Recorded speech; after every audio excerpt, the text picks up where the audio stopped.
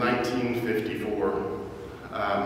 The war was over in 1953, in October or September of 1953.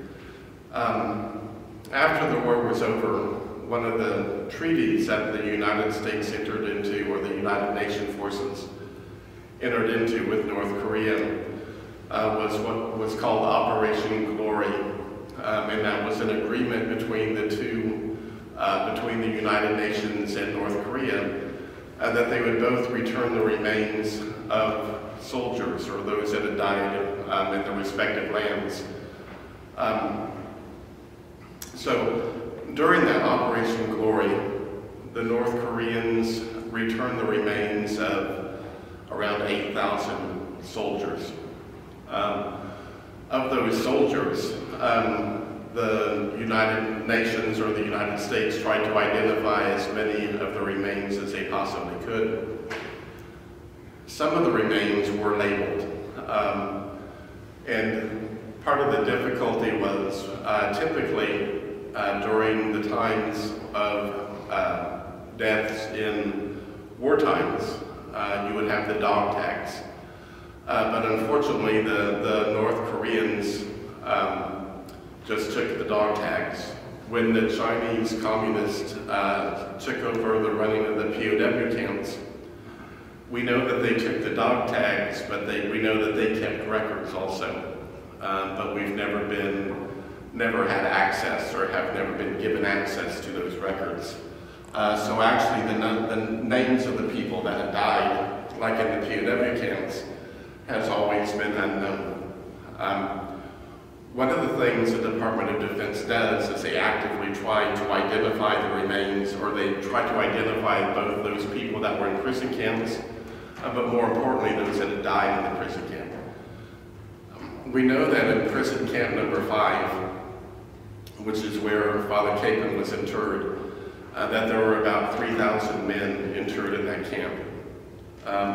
In that camp, 1,600 of those, or about 65% of those people that were interred in it, passed away. Most of them died during that first winter of 1950, 1951, because they froze to death because of the temperatures that were so harsh.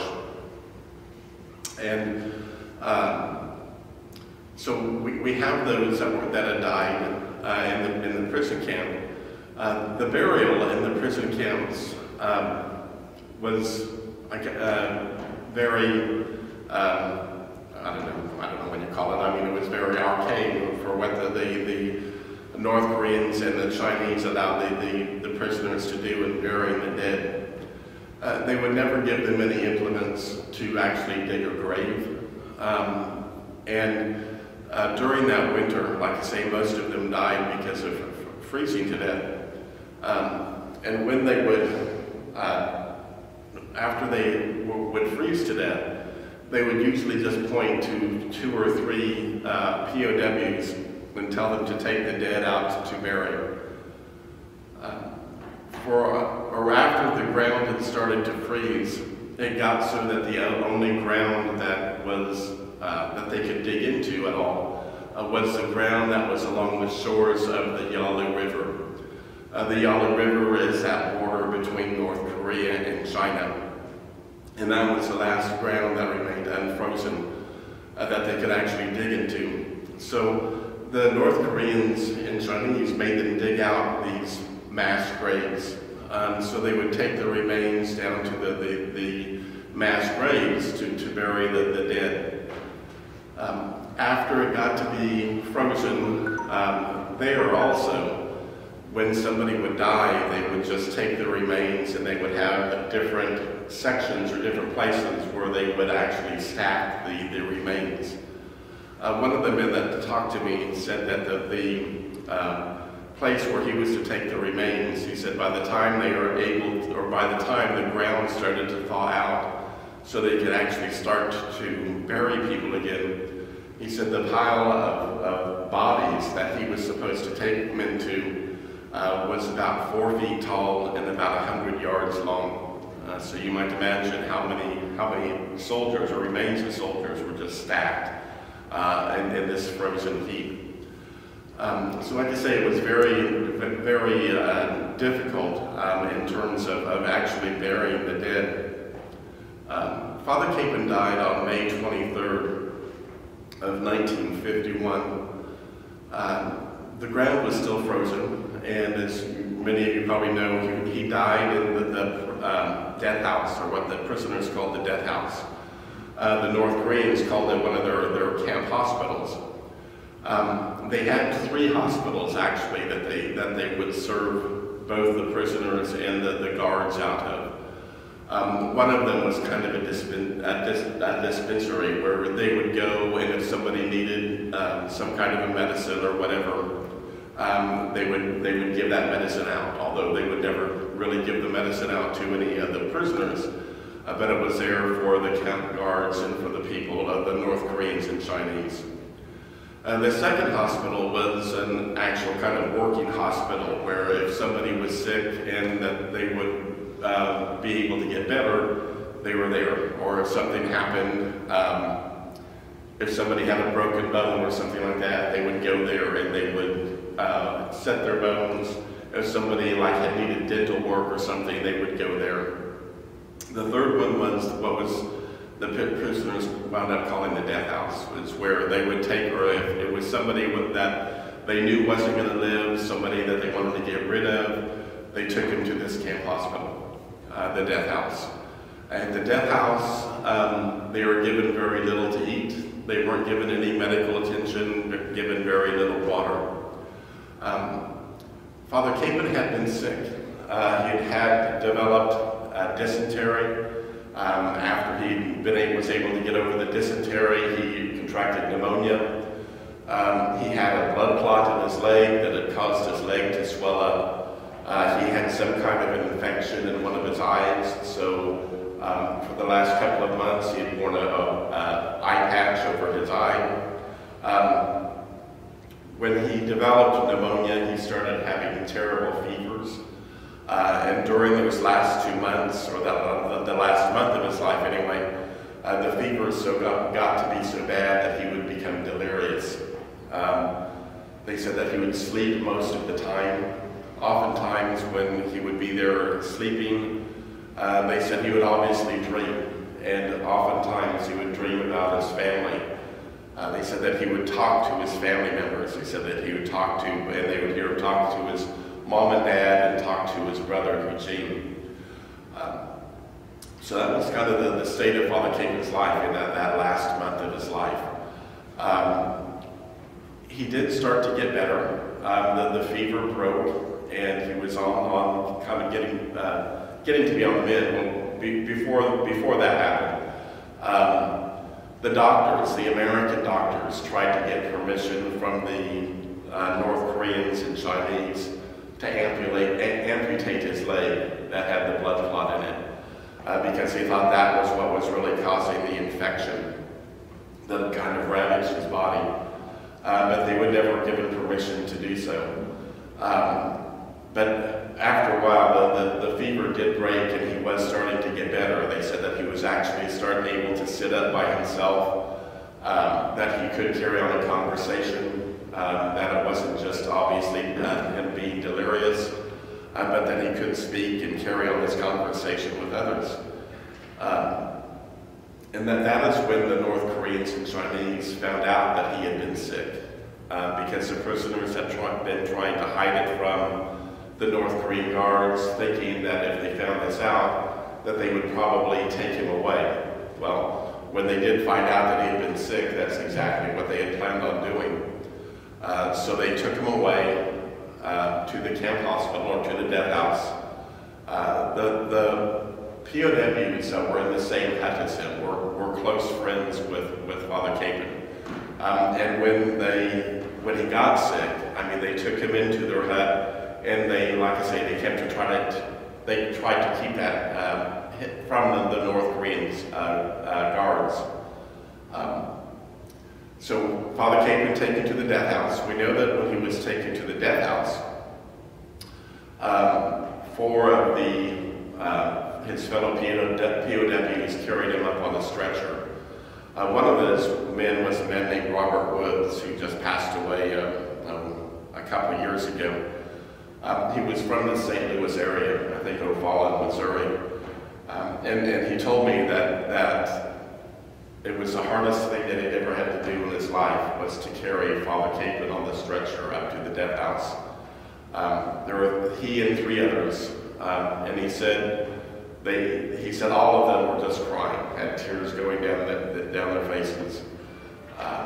When he was there, he said one of the most difficult things was that as they were going up to the death house, he said as they passed the North Korean or Chinese guards, or a couple times when they passed the leaders and the POW camp, Father Kapaun insisted that they stop. And he said when they stopped, he said Father Kapaun would ask pardon of those that he had stopped by. And he said that he would ask them forgiveness for anything that he might have done that would have harmed them. And then he gave them a blessing. And he said, here he was, Father Kapaun, giving them these blessings, asking forgiveness. And he said, basically, what we're doing, we knew we were taking Father Kapaun to his death. And the reason that he was going to die was because of these people that he was asking their pardon for. And he said it was very difficult. And he said, but as he was going along, and for the days afterwards, he said he asked himself why he was crying. Why did it elicit those tears? And he said it was because he knew that they were taking Father Kapaun to his death. And he said he knew that he was the best, that he was the best man that probably any of them had ever or would ever meet.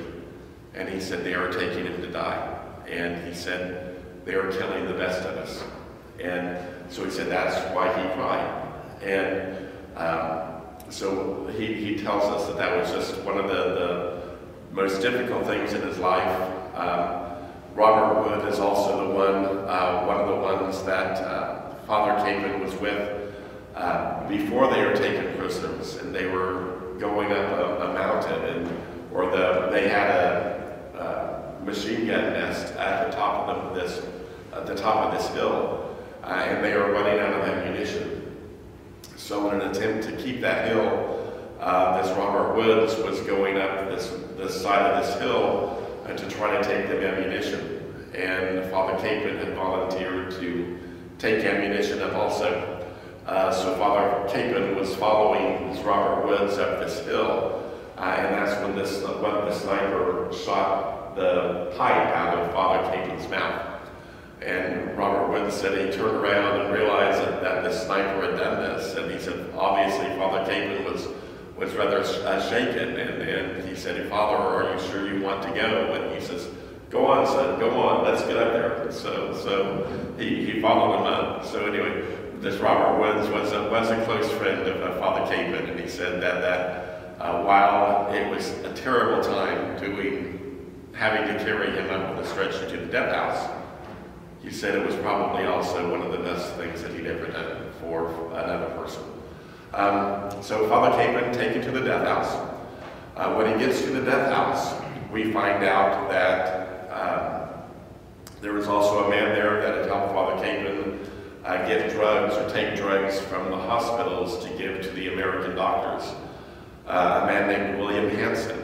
William Hansen said that he would go with Father Kapaun to either the hospital that was a dispensary or the hospital that was actually the working hospital.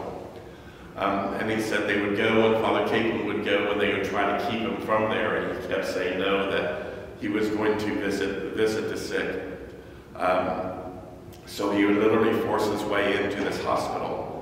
And he said we would look and we would watch to see the people that Father Kapaun or that he would go to, and he said they would try to figure out what the men were in there for. And he said this was more so in looking at the North Korean and Chinese guards, because he said while there were prisoners that were in there also, he said prisoners were very rarely given any medicine. But he said that they would go and they would watch, and he said if it was obviously somebody that had dysentery or obviously somebody that had some of their ailment, they'd watch and to see where they would go and get the medicine. He said all of their medicine bottles were all written in Chinese, so he said nobody could read the Chinese.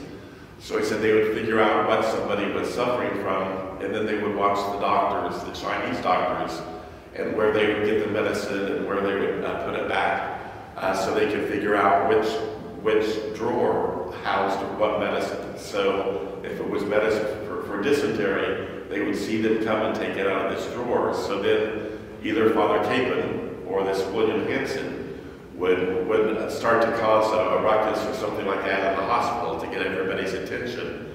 And the other one would go over to the drug cabinet and take drugs out of that drawer. So they knew they could take those drugs to the American doctors and say this is what they are giving people for dysentery. So they would know that they would be able to give those drugs to the people for dysentery. So William Hansen knew Father Kapaun and worked with him also. When Father Kapaun got to the death house, William Hansen said, and William Hansen himself had been put in the death house because he had pneumonia. So at first he wasn't expected to live, but he was getting better there in the death house. And he said when they brought Father Kapaun in, he said he recognized him right away. So he went to help Father Kapaun, and he said the first day, he said they brought him up, and Father Kapaun just rested that day. The death house was actually a bombed out pagoda. And he said it was a big open room, and then on either side of this room they had some smaller rooms that built off to this main room. He said the way they worked it is that they would have drawings or little line squares on the floor. And he said each man that came into the death house was put in one of these little squares that had been marked off on the floor. And that's where they had to sleep. And so they said that they would come in and they would ring the bell at various times during the day. When it was time for everybody to get up, they would ring the bell. When it was time for them to come get food, they would ring the bell. When it was time that they were supposed to go back to bed, they would ring the bell, and they would have to be in this little square. But one of the reasons he said they would ring the bell was in the morning that everybody had to stand up. And he said, if you didn't stand up, then they knew you were dead. So that was how they cleaned out their dead every morning, was to ring the bell, and if you weren't standing, then you were taken to be as dead. But William Hansen said the first day, he said Father Kapaun came in and he just rested. He said the second day, he said it was kind of a warm day. So he said that he and Father Kapaun went out to the porch of this bombed out pagoda. And he said they sat out there in the sunshine, and he said they were helping each other pick the lice off of each other's body. The lice was one of the biggest problems in the POW camps. The lice would bite the soldiers, and everybody suffered from having lice. And they said, Dr. Essenson told me, he said, that was one way many of the men committed suicide, if they had given up hope. And he said they would just quit picking the lice off their body. He said if they did that, he said that first day they could get by with it. He said that second day they would start to become ashen. And he said, but you couldn't really tell. You couldn't tell yet that they were stopped picking off the lice. Because he said everybody in the POW camp looked ashen on different days. But he said that if they did not do it by the third day, he said it was too late. He said there was nothing that he or anybody else could do, that they would already die, that they were going to die because the lice had sucked out so much blood from their body.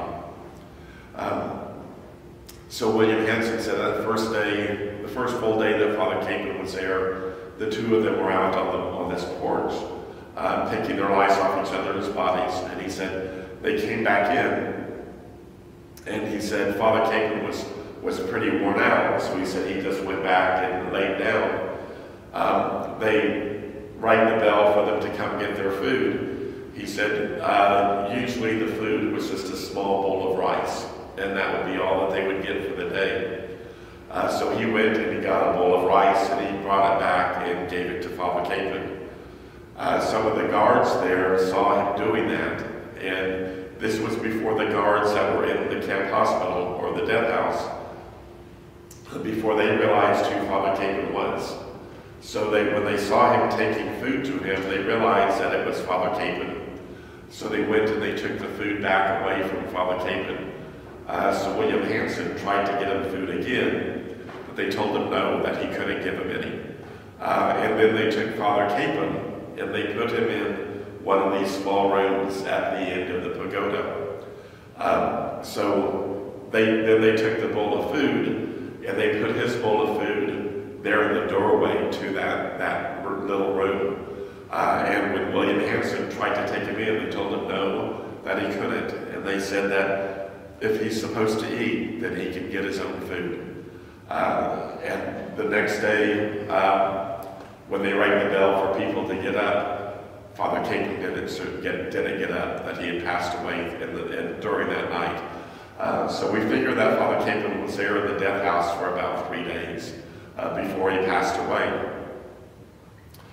When he passed away, the guards came through, and William Hansen said they pointed to him and they pointed to one other prisoner and told them to go out and bury Father Kapaun. Well, usually what would happen is they would, like I say, point to 2 or 3 prisoners. They would go pick up the remains of whoever had died, and then they would go out, and one of the guards would go out with them to bury the dead person. He said for some reason that night, a guard didn't go with him. So he said it was just he and another man that were carrying Father Kapaun out. Father Kapaun had talked to them and told them that he didn't want to be buried in one of the mass graves. So since they knew this, they just took Father Kapaun at either end of the pagoda, or at the ends of the pagoda. There were a couple rows of huts. On one end, they used the huts for storage. On the other end, they knew the huts were empty. So they took Father Kapaun out behind this row of empty huts. On one of them, there was a lean-to. And he said they buried Father Kapaun underneath this lean-to. Like I say, it was May 23rd. He said the ground was still mostly frozen. So he said they were only able to dig down about 1 foot or 1.5 feet. So they buried Father Kapaun there. They knew that it was a shallow grave, so then they got rocks and put anything over his grave that they could find.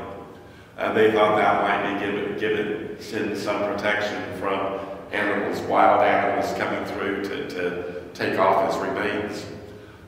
So that was where Father Kapaun was buried. Not in one of the mass graves that we thought about for so long, thought it was the case for so long. We are able to find this out, or this William Hansen came and told us this,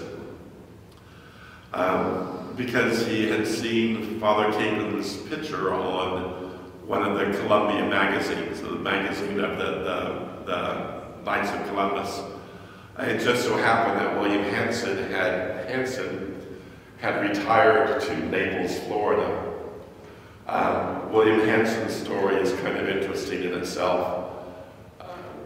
After he got out of the Korean War, the army made him stay in the army for another 3 years, and they told him that they were doing this because they wanted to make sure that he was healthy enough, or that he wasn't suffering from any long-term effects from the POW camp.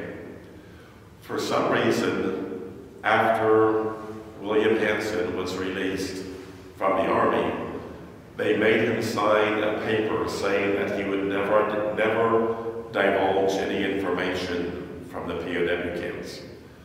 And we don't know, nobody knows why this was done, because no other POWs were required to do this.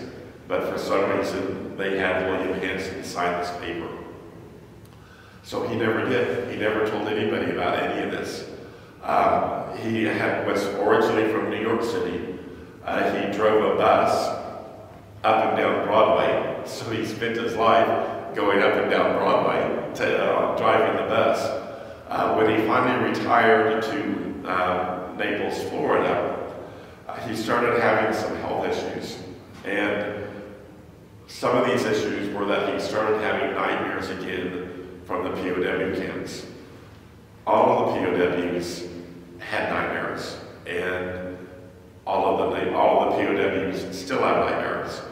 One of the POWs that I talked to, Dr. Sidney Essenston, when I went to visit him, the first thing he told me was that he hasn't been able to sleep with his wife for 50 years. And my first thought was, well, too much information, I don't want to hear this.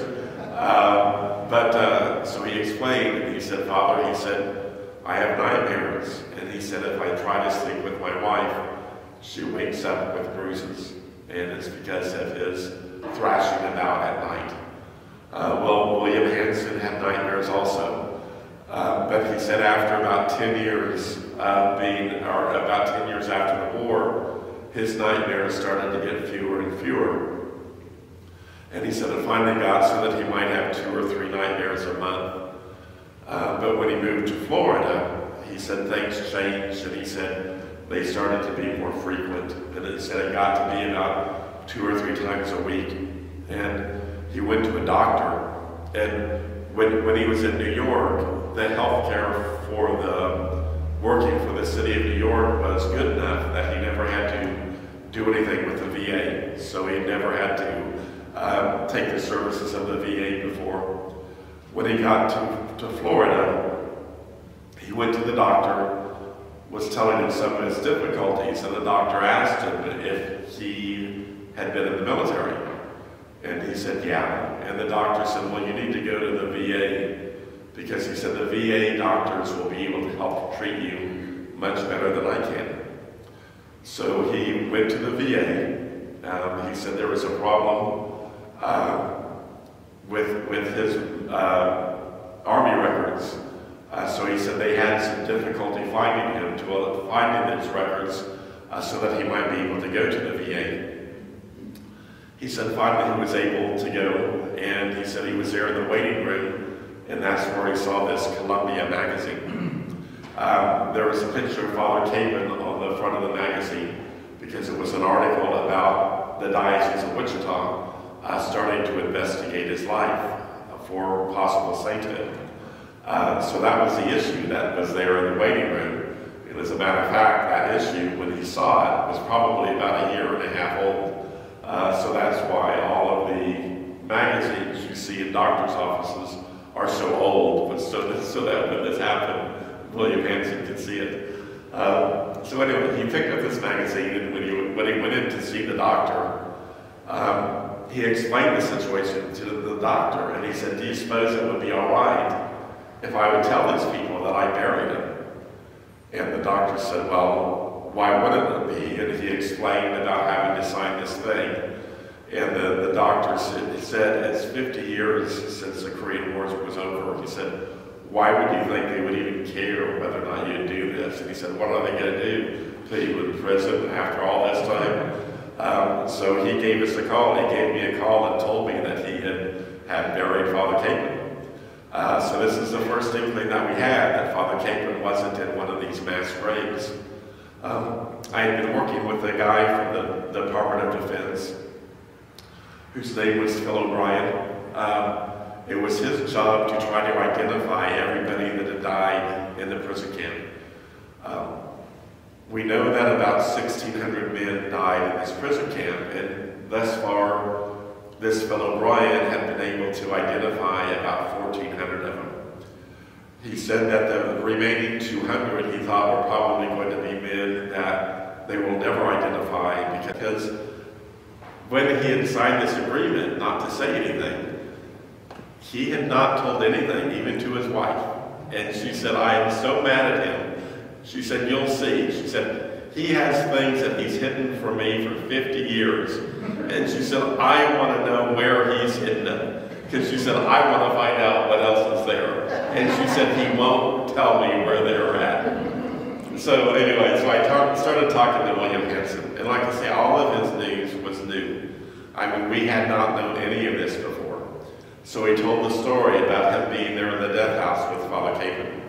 He had told the story about how he had buried Father Kapaun, and that it was not among the mass graves, that it was they buried him near the death house, just behind these huts.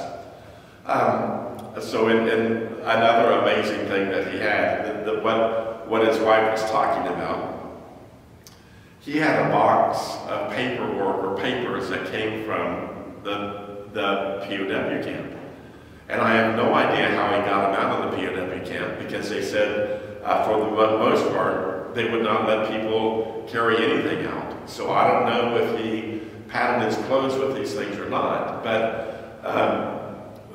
when they opened up the POW camps in 1950 and in 1951, the North Koreans were in charge of the POW camps. When the Chinese got involved in the war, and the Chinese started to see how poorly the men were treated in the POW camps, they started to be afraid of what was going to happen after the war was over, because they were afraid of what the rest of the world was going to say when they had these prison camps, and so many of the men died because they weren't given any aid whatsoever. So the Chinese started to begin a propaganda campaign, and while they did treat the POWs somewhat better, it was still atrocious how they treated them. But one of the things they did in this propaganda campaign was they organized a prison Olympics. And they would have these Olympics were held in prison camp number 5. So they would have prisoners from other POW camps come to prison camp number 5, and they would have athletic games. And this William Hansen had pamphlets from these Olympics. And I was amazed. I mean, I had never heard of it before. And I thought, this is kind of strange. But no, when I talked to this fellow Brian about it, he said, yes. He said, that's exactly what the Chinese did. And they did it to try to make it seem like they were doing stuff for the prisoners to try to be more humane, so that they would not have the backlash after the war. So as it turned out, and I told him about what William Hansen said, and it just so happened that probably about 6 months before I started talking to this fellow Brian, there had been another POW, a man named Sergeant Lusk. Sergeant Lusk died about 3 months after Father Kapaun. And they know that Sergeant Lusk had been charged to clean at the death house. And they know that when he was buried, that he was not buried in one of the mass graves, but that he was buried someplace else. And they told, or they knew who had buried him, so they gave him told him about where he was when he was buried. And so Phil O'Brien remembered this, and he realized that where I was describing that they had buried Father Kapaun would have been very close to where this Sergeant Lusk was buried. So he figured that if Sergeant Lusk had been identified, and that Father Kapaun's body would have been near where this Sergeant Lusk was buried. So he thought if Sergeant Lusk's remains had come back to the United States, that Father Kapaun's probably had also. After the war in 1954, when all of these remains were returned to the United States, those that were not identified were buried in the Punch Bowl, or the National Cemetery in Honolulu, Hawaii, and they were just buried in individual graves as a tomb of the unknown soldier. So that is how this Sergeant Lusk made it to Hawaii. That's ultimately how Father Kapaun made it to Hawaii, was that they are both buried there in the Punch Bowl as unknown soldiers. So like I say, it's probably been about 7 or 8 years ago that the remains for Sergeant Lusk were identified.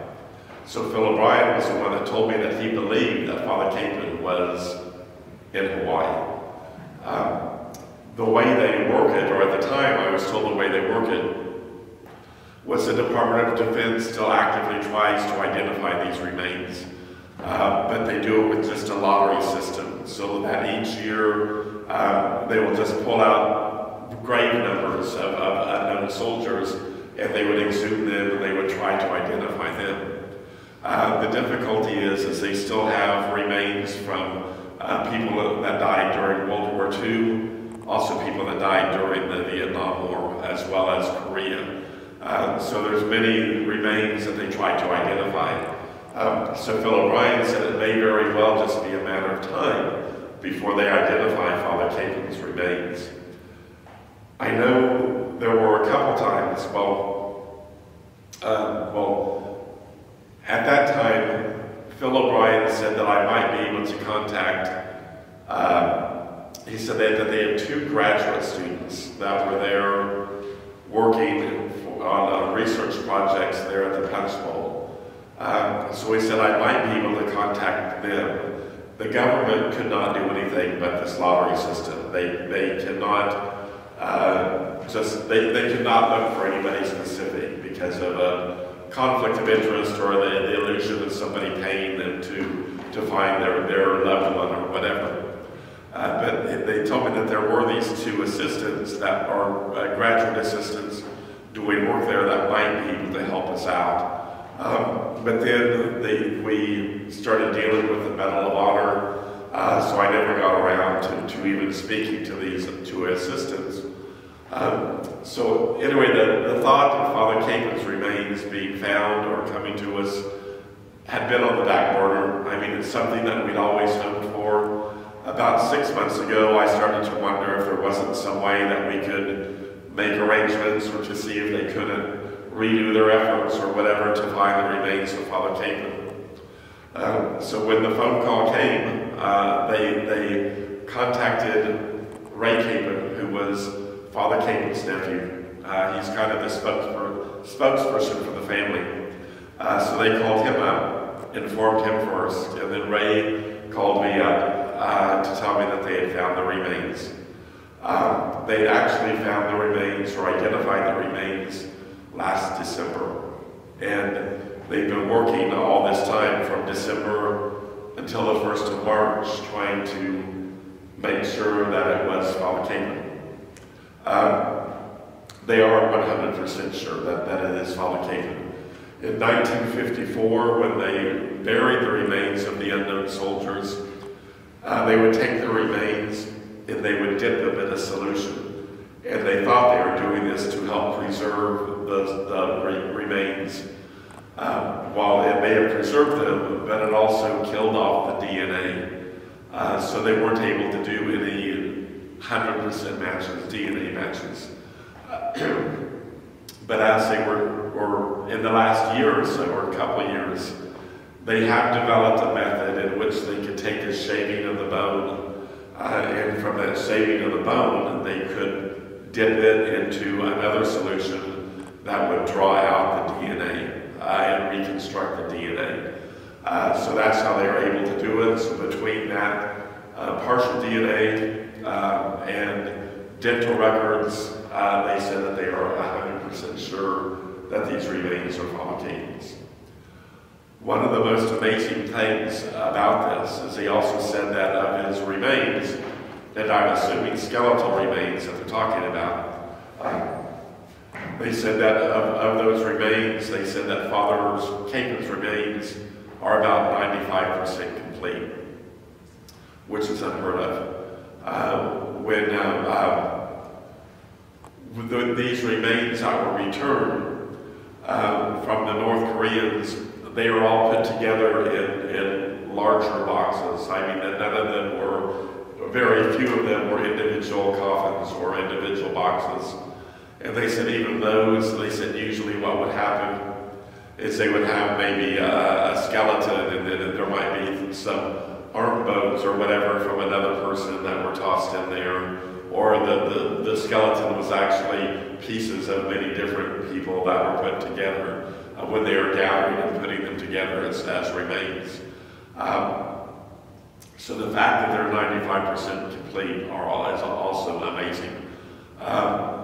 So they will return the remains to the Kapaun family. The Kapaun family is working with the diocese, and one of the first things that happens when you start a investigation of somebody's life for sainthood is the Vatican requires that you make sure that their remains are in a secure place. So if we had Father Kapaun's remains when this started, we would have required, the bishop would have been required to go to his gravesite. And if there was a chance that gravesite could be broken into or stolen, then his remains would have had to have been exhumed and taken to a place of safety.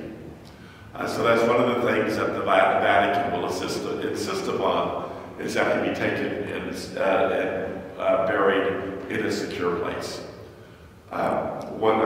The main reason for it is to prevent grave robbers. With those that are saints or being considered for saints, their graves would be robbed for people to gain relics. So we know that that's the case. The family understands that. So they'll be talking with the bishop, and we'll be making plans on where it can go.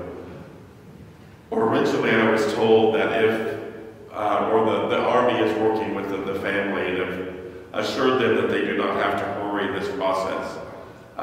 So one of the things that they might do is take Father Kapaun's remains and take them to Arlington Cemetery and have him secured in their Arlington Cemetery until the family decides where he will be interred. And then from Arlington Cemetery, then bring him back to Kansas if that's where he's to be. So we don't know for sure yet how that is all going to unfold, but the family is working towards that and getting things in proper order and things. So that's all news yet to come, things that we don't really know how it will unfold yet. I think the family will have him brought back here to Kansas. There are some of the POWs that are still alive are kind of pushing for the family to have him be buried. There is a section in Arlington Cemetery for chaplains, and they think that would be a more fitting place for him, but I don't think the family will go for that. I think they want him back home. So that's kind of the process of how we've gotten to this point in time. So I didn't know if you had any questions or anything about that, or actually any questions about Father Kapaun or his cause or anything going on? Yeah. So what is your role in all of this? How did that all start? My title is the Episcopal Delegate. Basically, I'm the bishop's delegate in promoting his cause for canonization. Back in, it's all my mom's fault. My mom has always had a devotion to Father Kapaun. Growing up,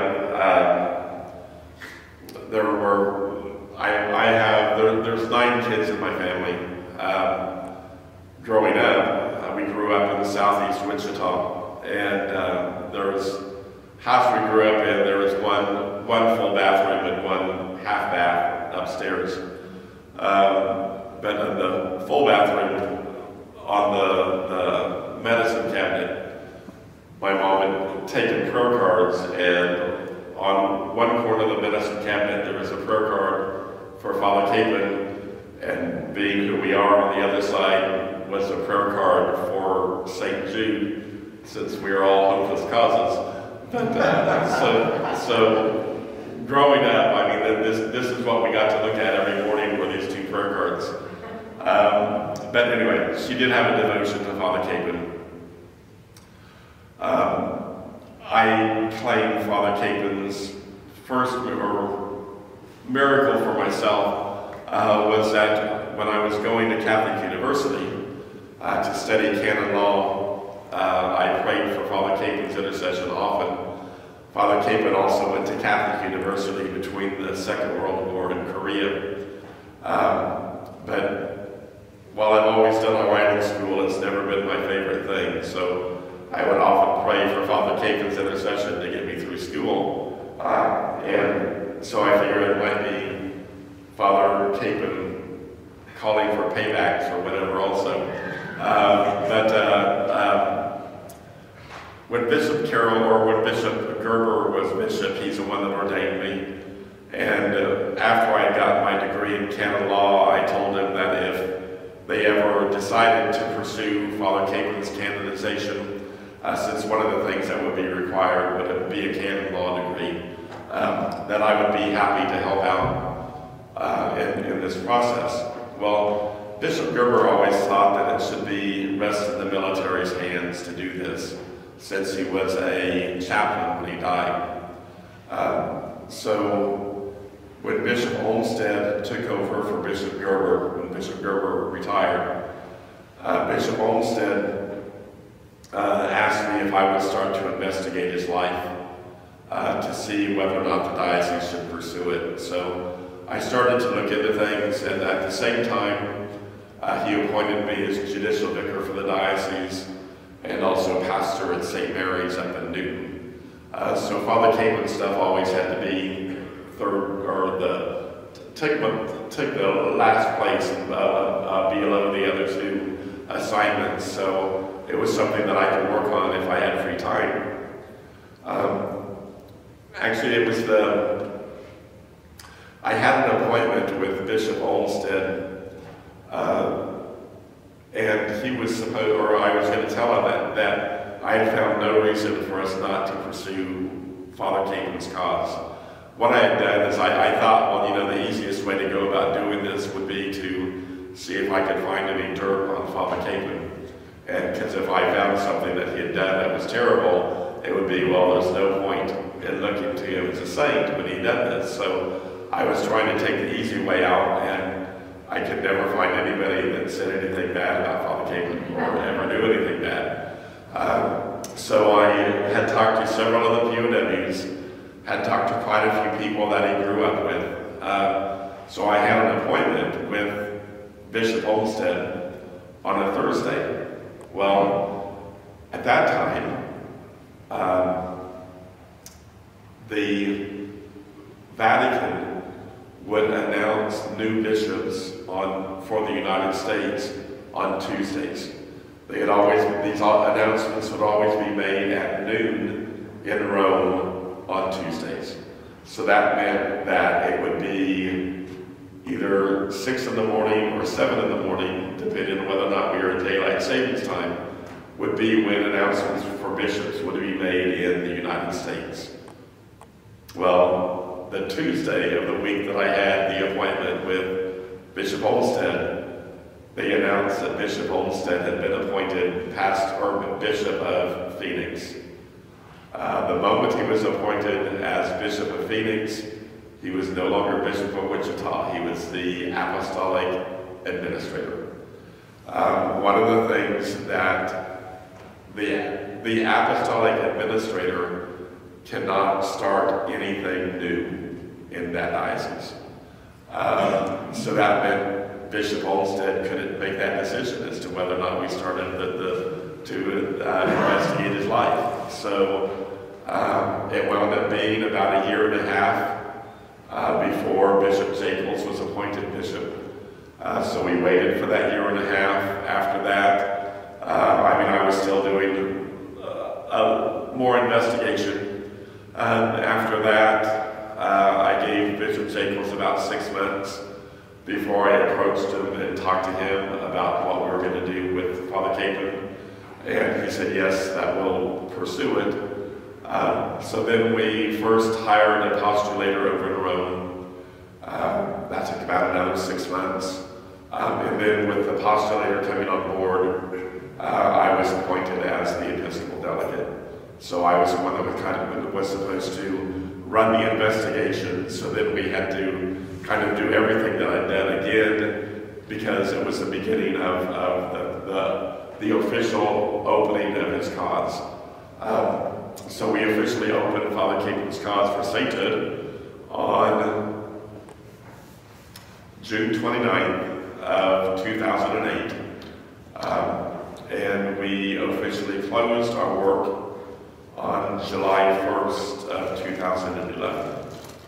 That's when we sent all of the information over to Rome, the 16,000 pages of documents that we sent to Rome. So that continues. Now we're doing, working with alleged miracles and other things that Rome requests of us. So, yeah. Father, they were supposed to have met last March, weren't they, in Rome, before the pandemic hit? Have they rescheduled that meeting?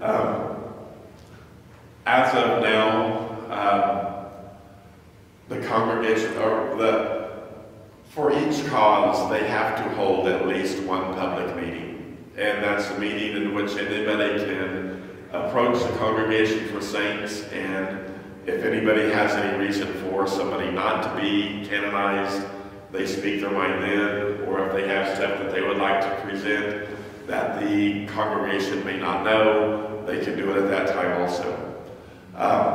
Father Kapaun's public meeting was scheduled for March of last year, like you say. Unfortunately, it was scheduled for the day after everything closed down because of COVID. They have yet to start having public meetings again. While they have started working at the Congregation for Saints, I know they said that in this time that they've reopened, that Rome was literally closed down maybe like 5 or 6 times again because of threats from the COVID and stuff. So they have yet to officially schedule any of these public meetings. So it is supposed to be forthcoming. And if something like that would happen in maybe April, I might not be surprised. But I don't know that. So it is supposed to come soon. So at this public meeting, what they will do is the cardinals, and one of the reasons why it does take them time to get these meetings together is they do have a panel of archbishops and cardinals that would be assigned to the cases. And what their job will be is to decide whether or not Father Kapaun, whether or not they should recommend to the Pope that Father Kapaun be given the name Venerable. Once he's given the name Venerable is when they'll start to do work on the alleged miracles. We have all of the information for one of the alleged miracles over there now. We have paperwork on 2 other alleged miracles still here in the diocese. We're still a little bit of work to do on those if they need them. But if this first alleged miracle is accepted, then that will open the way for him to be beatified and receive the title blessing. So, but they won't start that until after he's named Venerable.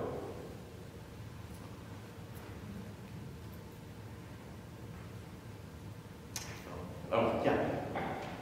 I'd just like to thank you for all your hard work and investigation you've done. This is extremely exciting. We're blessed to have you here. Well, it has been an honor to do this work, and I think there's no question that he's a saint. And there's several things that have gone on throughout this process that kind of convinced me. And to begin with, this is why I've been doing the work. But in this work, it seems that, and actually several years ago, or I guess in 2008 now, Roy Winslow did that series of articles for the Wichita Eagle, and it was extensive work for him. And he said the same thing. it seems like whenever something happened or whenever you got bogged down on something, that all of a sudden things just happened. And that's really the way it's been with me in this whole process. All through this process, the work on Father Kapaun's cause has had to take third place for me. Because when I was first assigned judicial vicar, pastor at St. Mary's, so those always had to take precedence over doing that work. Even after we had officially opened his cause in 2008, I still had 2 other jobs that had to take place in front of it. When we were doing it, that wasn't me at St. Mary's anymore, but I was at McConnell Air Force Base, and still judicial vicar. I was able to quit being judicial vicar right after I came here. So like I say, all this had to come before my work on Father Kapaun. Yet, things got bad. When I would talk to other people that are working on other causes in the United States, they were not able to believe that we were able to get the work that we had done when basically we had no paid staff. Everything was done with volunteers. With me being in charge of it, my salary always came from either the parish that I was working at or from the tribunal. So all of this was done with volunteer work, and yet it all got done. I am convinced, even like with the Medal of Honor, when he received the Medal of Honor in 2013, I was able to provide some information to the Army and stuff from it, but the bulk of that work was done by a man named Bill Latham, who was, at that time, he was an instructor up at West Point. And he was writing a book on the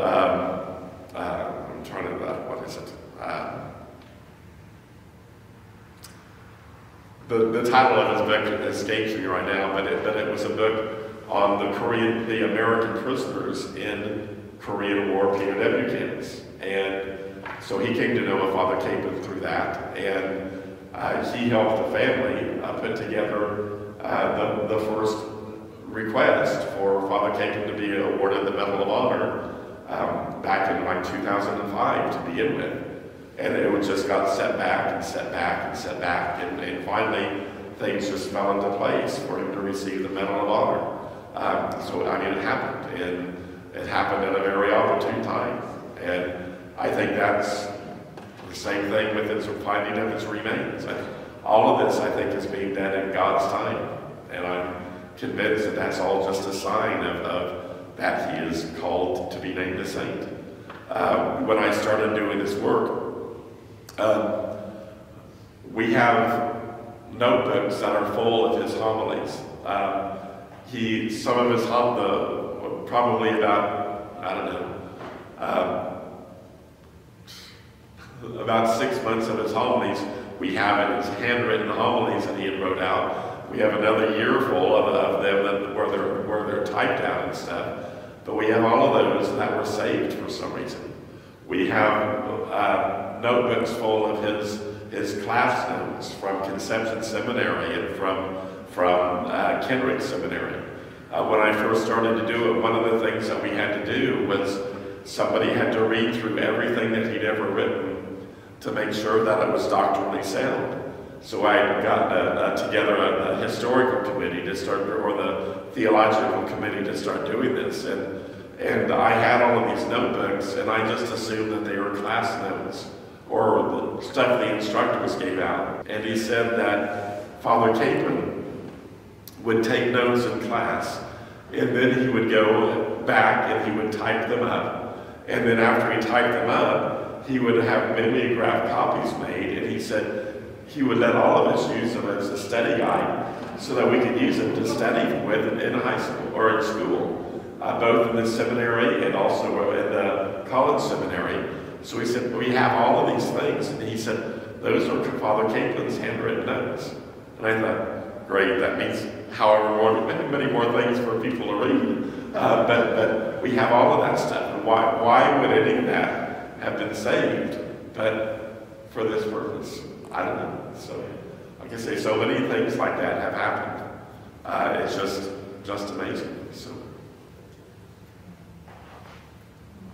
yeah. You were at the Medal of Honor presentation, I understand? Yeah. Could you speak to that just a bit? Yeah.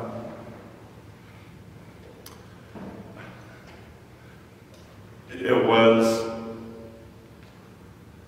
I don't know that I've ever said that there was a time when I thought President Obama did perfect, but it would have been that day. The whole time was, and the Army has it down pat. The whole process was amazing. I'm trying to think, it would have been in December of 2012. I had gone into the Chancery office and I'd gotten there a little bit later than what I usually did.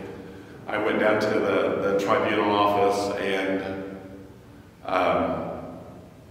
I got a phone call from the bishop, and he said, "Get to my office now." And I thought, great, this is good news when I first walked in. So I go up there to his office, and in his office there's somebody in full dress blues, a major, and then a woman that was with him, who was very nicely dressed and stuff like that. And I thought, I have no idea what's going on.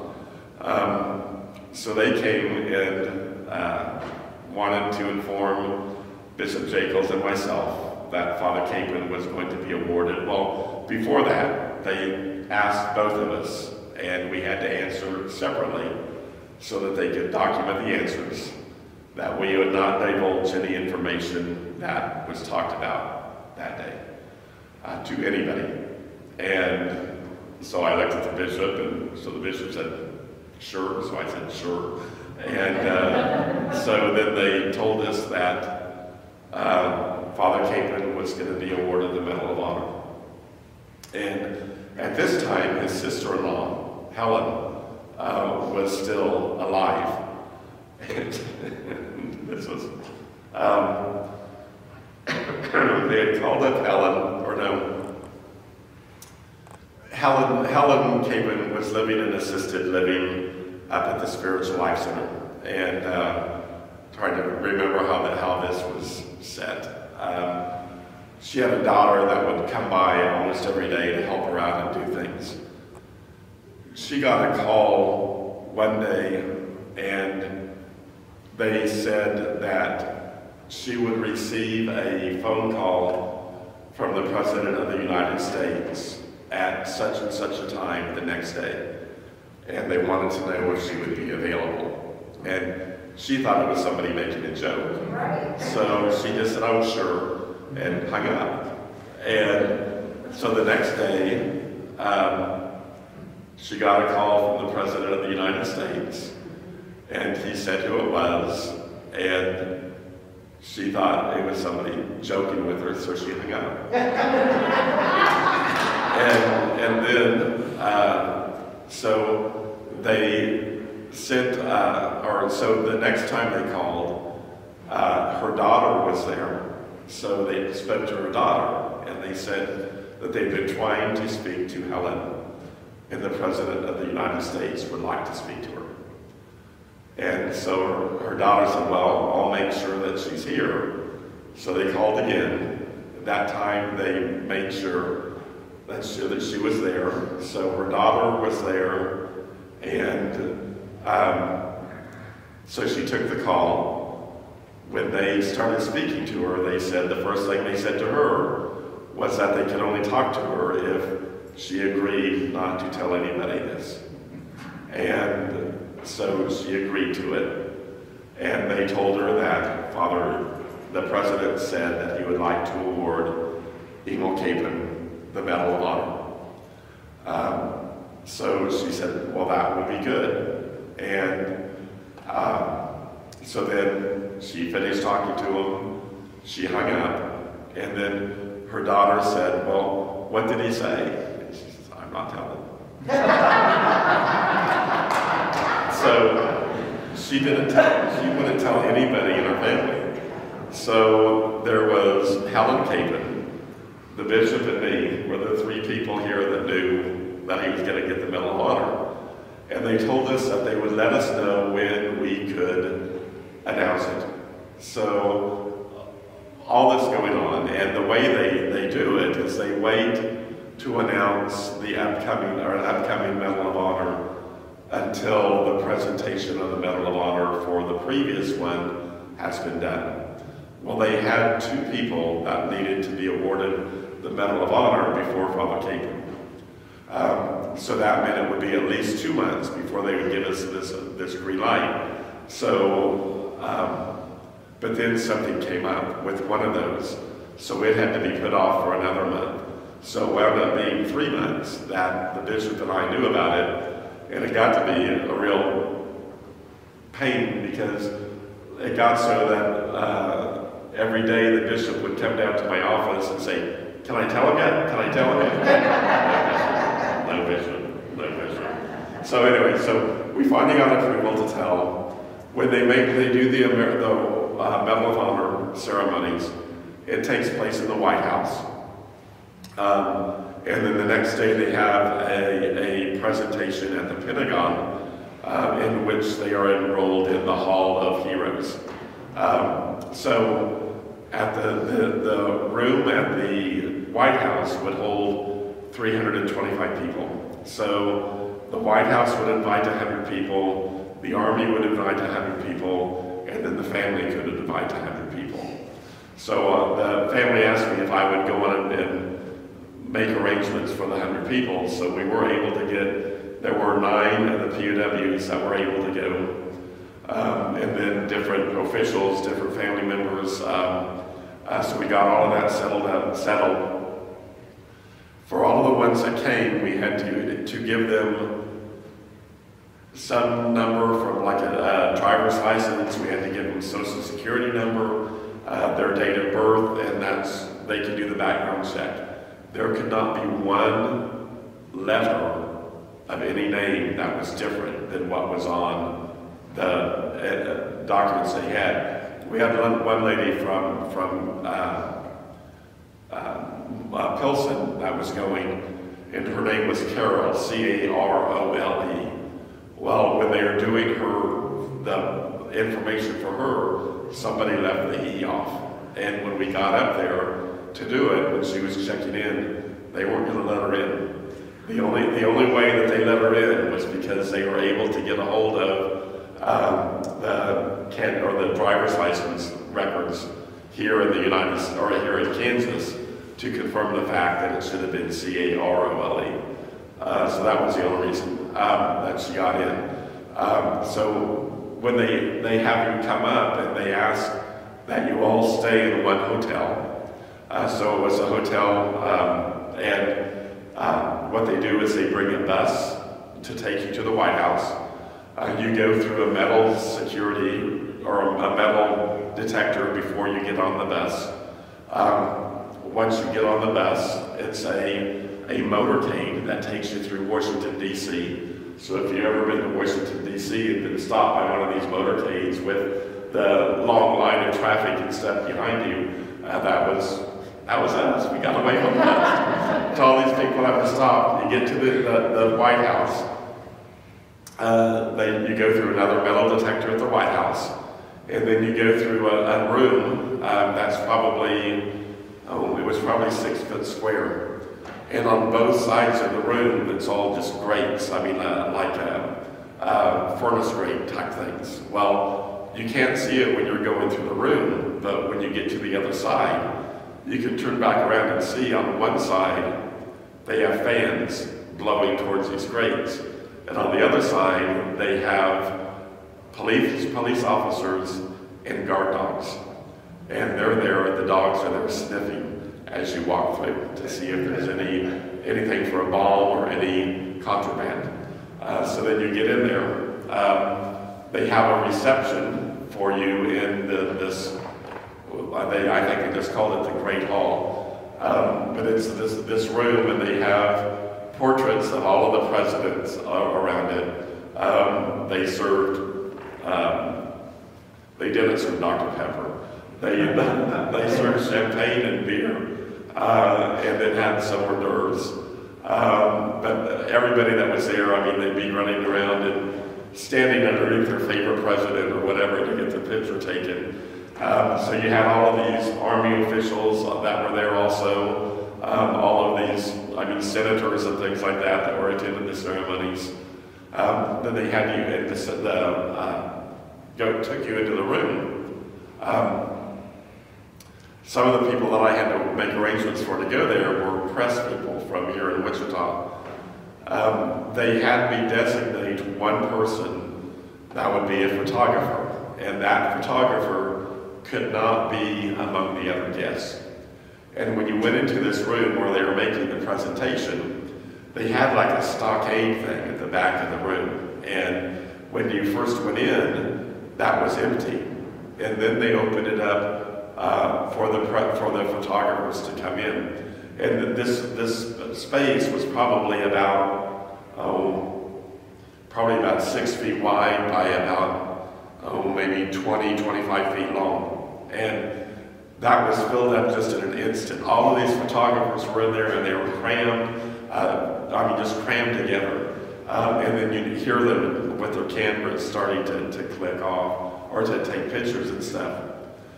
The moment the president made his way into that room, the noise from the cameras was just amazing. It sounded like you were in a tin-roofed building where rain was coming down, because it was just click, click, click, click, click, all, and that lasted the whole time.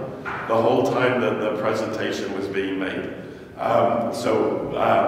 President Obama made the presentation. His nephew came up, and then after the presentation was over, the thing that I was so impressed with was that Obama called out the names of the POWs, and he asked them to go out with him. And so they went out one door, and everybody else was taken out the other. Well, when he was there with the POWs, he and his wife greeted every one of the POWs. They all had an opportunity to have their picture taken with the president, and he did right by the POWs. And as far as I was concerned, that was the best thing he could possibly do. So then we went to a reception. Michelle Obama can do a mean beef tenderloin, let me tell you. It was a reception. I mean, the food there was fantastic. Everything was fantastic.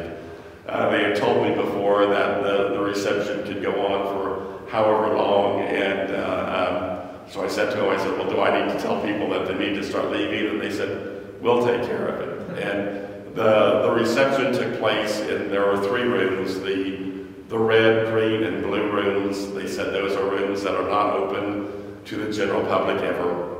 And so everything was laid out there, and everybody was having a good time. Well, I looked, and it was getting to be time for them to be closing up stuff, and all of a sudden there were about 5 or 6 White House staff that came in, and they just started at one end of the room, and they would go along, and they would start to chat with people, and as they were chatting with people, they kept walking and kept walking, and they would kind of take people's empty plates from them, and they kind of set them off to the side, and just walk and talk along with them more, all the way going along. And within 5 minutes, all the rooms were cleared, and nobody realized that they were being kicked out. It was it was a perfect day. And the next day, they had it at the Pentagon.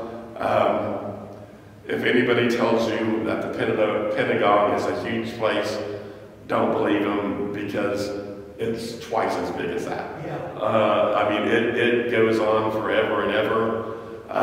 When we got there, they asked me to come the day before because they wanted me to be there to check out where they were doing the presentations, and I had to do an interview there.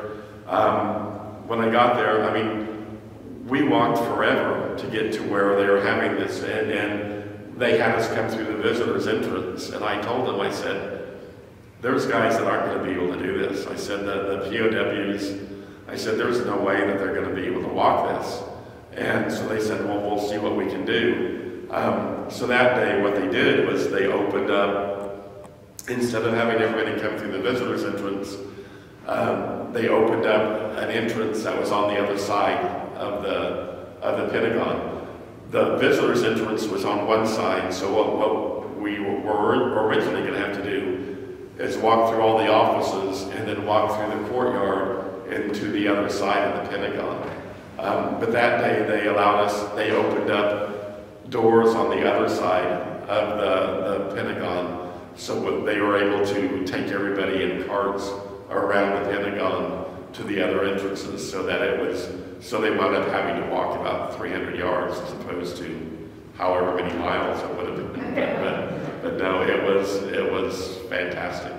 The Army personnel and stuff were spot on. I mean, I can't think of anything that could have gone better. So, all very good. I didn't steal anything, so you can't. I don't have any mementos. So.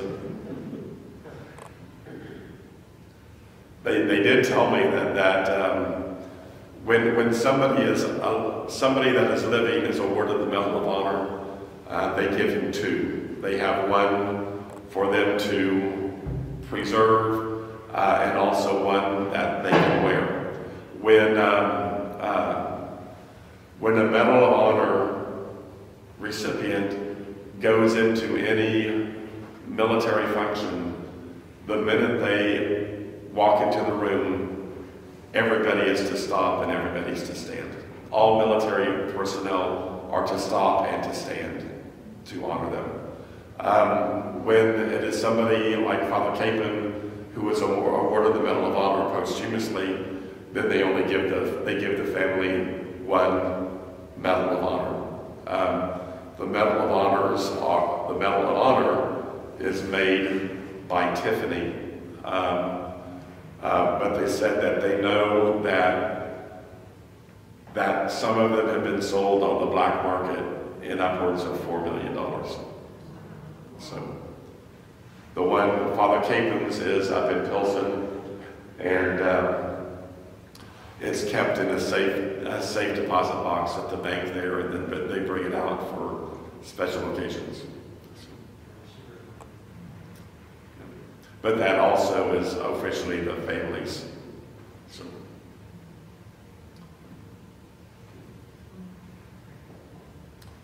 anyway, it's been a fun time. Continues to be fun. Although people don't understand when I say this, but the Bishop Jacobs commented something about, or one time about me going to Rome, and I said if it's going to take me going to Rome, or if I'm going to be required to go to Rome for him to be named a saint, then he can hang it up now, because I ain't doing it. Been there, done that. I've been to Rome in the 1980s, and it was enough for me. And I told him I'd much rather be celebrating Mass here in Wichita than putting up with the crowds and stuff like that in Rome while it was going on. So. Let me go up to Pilsen, let me do something here. So, yeah. Often that one prisoner of war that had the New Testament, does he still have that? William Funches, yes he does. Actually, he lives in Clemson, South Carolina, and he has a little shadow box that he has stuff from the POW camp. He has that Bible, but he keeps that Bible with him. The other stuff, I mean, he has like a wooden comb that they gave out. He has a wooden spoon that they used at the POW camp. they confiscated most of the things that the prisoners had. And even like the crucifix that is at Cape and Mount Carmel High School now. No, I don't have this confirmed. And the people that would have smuggled it out of the POW camp have all died, so I don't know, and their family members don't know. I don't know how they got that crucifix out, because they searched everybody that was leaving the POW camp for that stuff. And like with William Funches, he said there was one time that he had to drop that Bible in the latrine to keep them from finding it. And he had to go back to the latrine later on to dig it out. But like on this crucifix, the best that I can find out on that crucifix, if you look at it, the corpus is made with different pieces, and the arms are different from the body. Some of the POWs told me that the only way that they could get stuff out was if they would hide things in bandages, that the North Koreans and Chinese would not take off a bandage or look at a bandage because they were afraid of what they would see or what they might catch. So some of the guards said they thought that they were smuggled out in people's bandages. So whether or not that is the case, I don't know for sure. But that's the best I can come up with for like how the crucifix. But a number of them have said that that's how they were able to get things out of the POW camp. That William Funches, his story about leaving the POW camp, when they were releasing prisoners after the war, they would come up in trucks and they would read off names, and if your name was read off, then you got in that truck and they took you to the switch where they were exchanging prisoners. William Funches' name was never read off. So he was one of the last. He said there were about 10 of them that were in the POW camp. And so he asked when he got to go, and they told him that he wasn't going because he was brought up on charges on war crimes, and they said that he would have to face charges on war crimes. Well, what they had gotten him for was when he was captured, where he was captured, he witnessed the North Koreans killing other North Koreans, and then they said that it was due to an attack from the United Nations forces that they died. And William Funches stood up and said no, that it was North Koreans that killed these North Koreans. And because of that, he was brought up on charges of war crimes. So they told him he wasn't going to go. So when they told him that, he just went, and he said that he hid on the back of the truck, and he got out that way.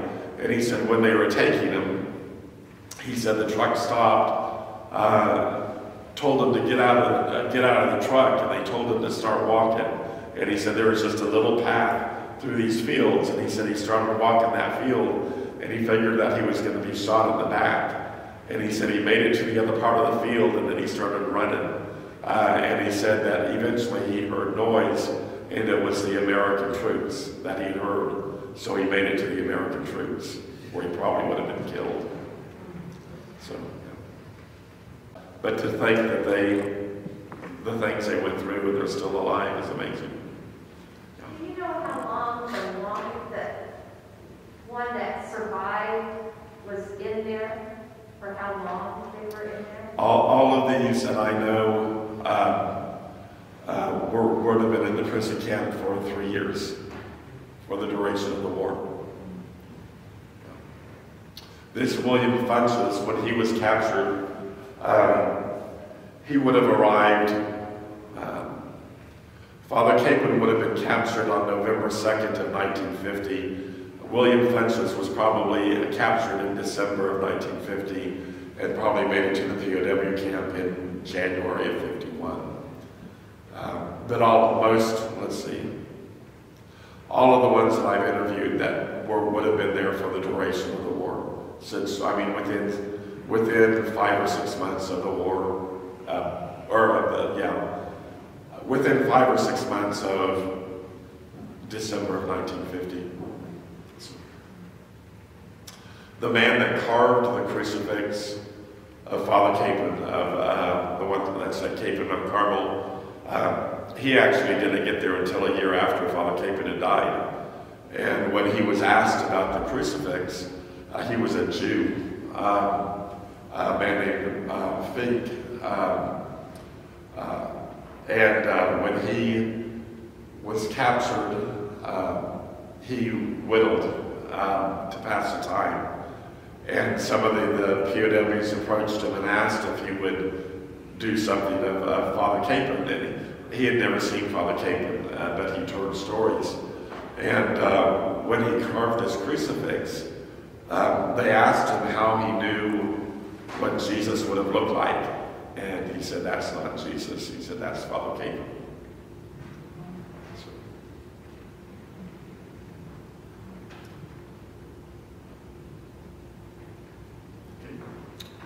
Anything else? One of Father Kapaun's favorite things to do, or one of the things he encouraged people to do, was to pray the Hail Mary, and not just one, but 3 Hail Marys. So, but if we close tonight by reciting 3 Hail Marys. In the name of the Father, and the Son, and the Holy Spirit, amen. Hail Mary, full of grace, the Lord is with thee. Blessed art thou among women, and blessed is the fruit of thy womb, Jesus. Holy Mary, Mother of God, pray for us sinners, now and at the hour of our death. Amen. Hail Mary, full of grace, the Lord is with thee. Blessed art thou among women, and blessed is the fruit of thy womb, Jesus. Holy Mary, Mother of God, pray for us sinners, now and at the hour of our death. Amen. Hail Mary, full of grace, the Lord is with thee. Blessed art thou among women, and blessed is the fruit of thy womb, Jesus. Holy Mary, Mother of God, pray for us sinners, now at the hour of our death. Amen. Father Kapaun, pray for us. In the name of the Father, and the Son, and the Holy Spirit. Amen. Thank you all for coming. Thank you.